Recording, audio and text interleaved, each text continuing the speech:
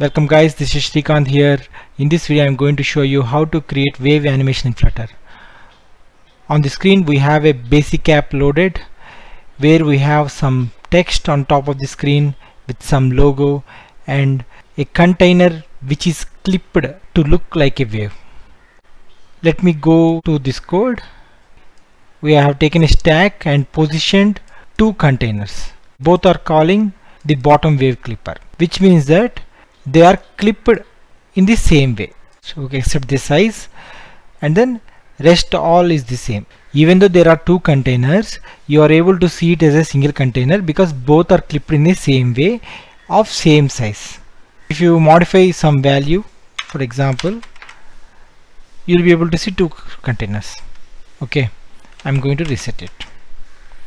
So now what I'm going to do is I'm going to add some animation which will move one container to the left and one container to the right so that you will be able to experience a wave animation.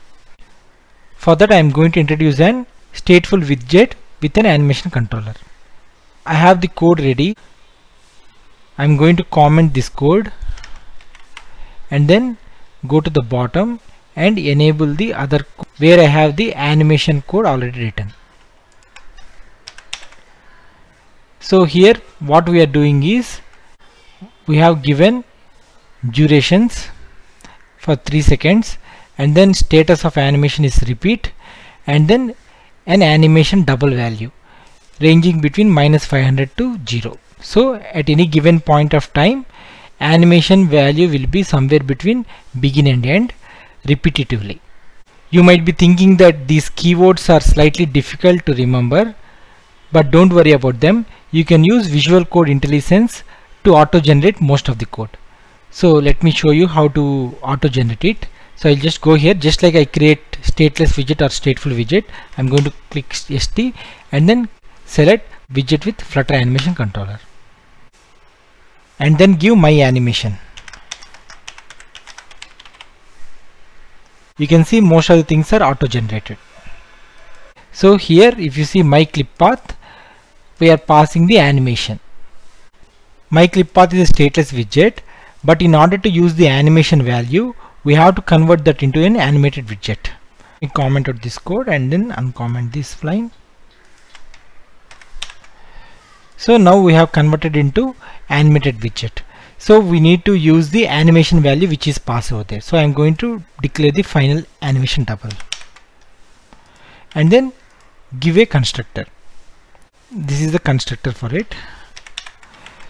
So the reason why we have given super listenable is if you go to the animation widget code, there you can see that listenable is required. If you are not giving listenable value, it will throw an error.